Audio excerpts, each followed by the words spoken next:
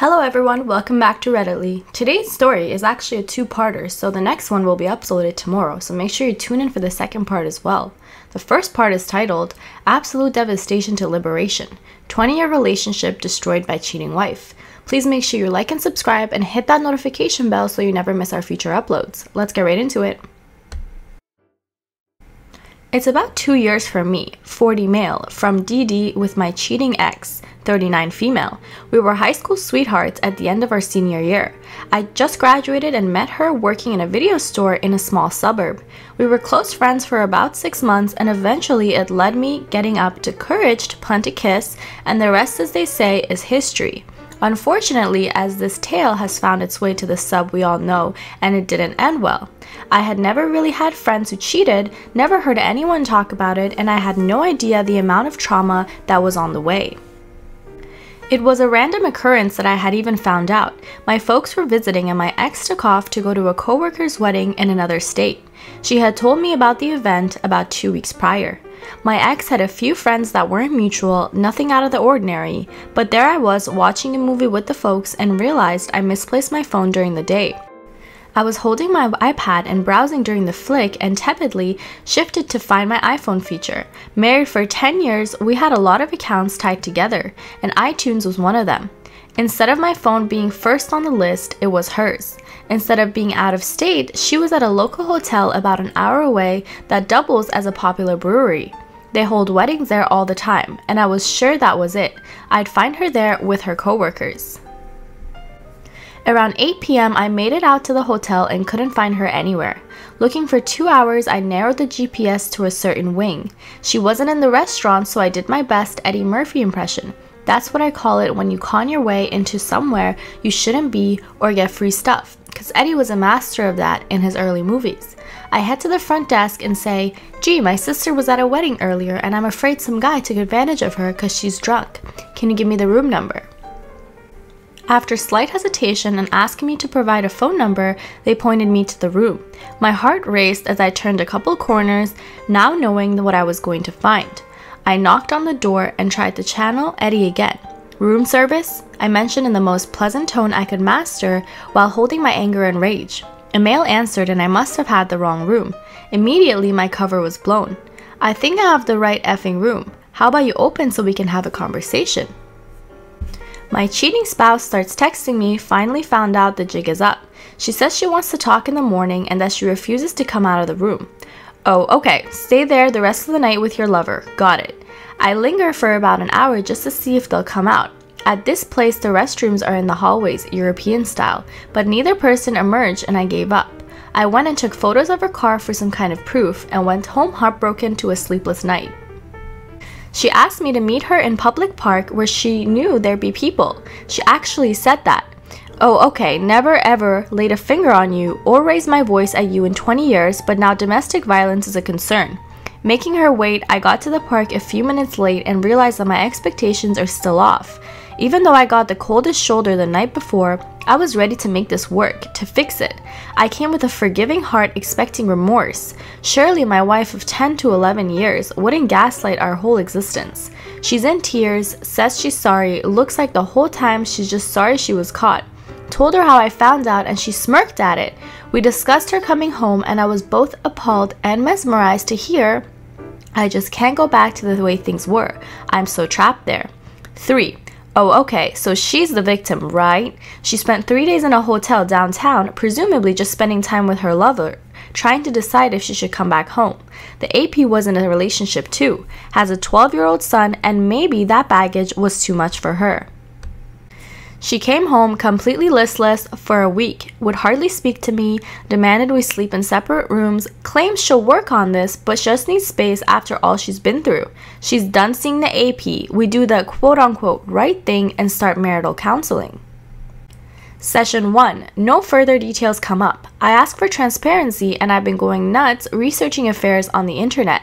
She just maintains she can't go back to the way things were, but in no way can verbalize why our life wasn't happy or fulfilling enough and what is meant by her statement.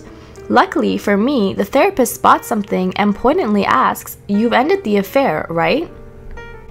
Shock and awe, she hadn't. Well, I was going to call him and let him know, but I haven't yet. As I began the slow troll into the trickle truth, she confessed somewhat that she'd been with or at least 1 year prior. It was an unbeknownst to me utterly and completely, still happy in the bedroom, and she manipulated me with gifts. At one point, she gave me a watch that was engraved on the underside, "Loving you more every second." She'd remember to send me texts and call when out of town on business/affair frolicking. Eventually, I'm just a ball of tears and weighing my options of going to jail, just getting out of this crap right now, or sticking in the marriage I am so committed to. I love this woman with every ounce of my being. We pass each other around the house like ghosts of our former selves. I yell and scream at the world randomly from time to time. It's the darkest period I can recall in my life. We have S, I think it's makeup S, but when we're done, she says she just needed to get it off and that we never really loved each other. Ouch. Here I thought we had a great relationship that never lost its spark. We were intimate in the bedroom 2 to 4 times a week, always.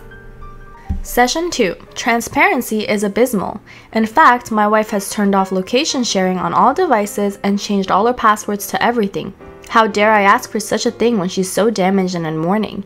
Cheating ex asked for an open relationship that'll fix everything.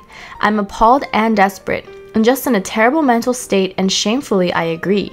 I think I secretly know that it's over, but I don't know how to get my physical self to agree.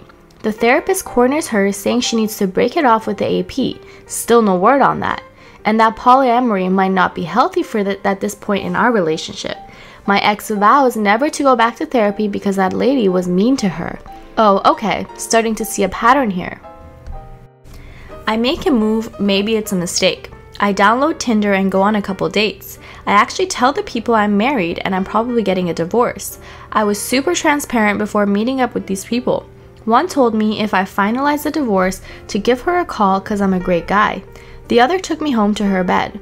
I wish I would have waited, simply because this gave my ex firepower and mild justification for the affair.